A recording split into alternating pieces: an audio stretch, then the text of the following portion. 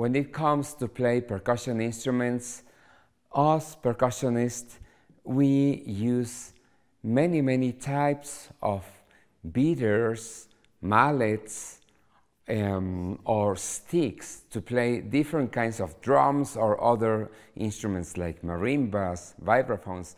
They are chimes, beaters of all kinds, and drumsticks as well.